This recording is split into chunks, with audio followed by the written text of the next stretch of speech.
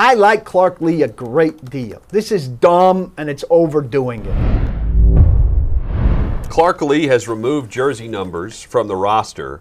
The updated football team's official roster this week lists names but no numbers to correlate where they're going to be on your roster numerically as camp opens across the SEC. Lee's quote, "We are going to earn everything in this program until we understand that we rent those numbers. We don't own them until we're ready to work within them. Leave them better for the next person to wear them. That will come. I don't want to put a timeline on it as to when he's going to assign numbers." I like earn everything, but you can't do it with numbers. Numbers aren't a thing that you earn any more than you earn your last name. Numbers are there to identify people.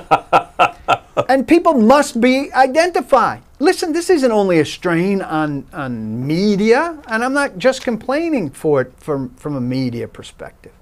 How are his coaches going to know who's who? This puts a strain on your own staff and on you. And I understand you know the roster so well that you can tell this is Fred because Fred walks like that. And this is Bob because Bob, tilts his head that way.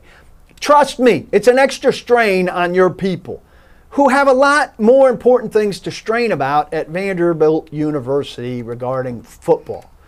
I like Clark Lee a great deal. This is dumb and it's overdoing it. Tell the players they rent the numbers and you'll be willing to take it off of them if they're not getting it done. But this starting where you've got to earn the simple idea of being identified, let's call them by their initials to start. Let's give them no names. You and you and you. Go over here and work with the linebackers. And I'll call you by your name after I feel you've earned it. That's the direction this heads. It's stupid. Chad, chances are Kenny Sills is going to earn his number. Yeah, Ken Seals will probably be okay. They probably know what Ken Seals looks like when he's throwing the football. Yeah. But, I mean, for the freshman, for the walk-on guy, for the transfer coming in, for a new coaching staff to get to know players, I just don't know why you create obstacles at a place ripe with obstacles.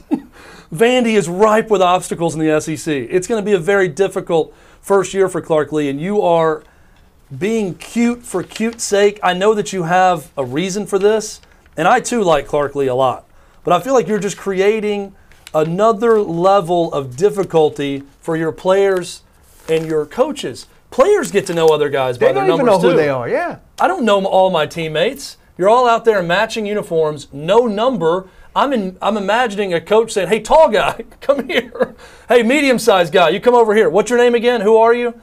This is going to happen. It's impossible to know everyone by the way they're moving throughout. And maybe this is like a team-building exercise for the coaches to get to know guys and not have a crutch of a number.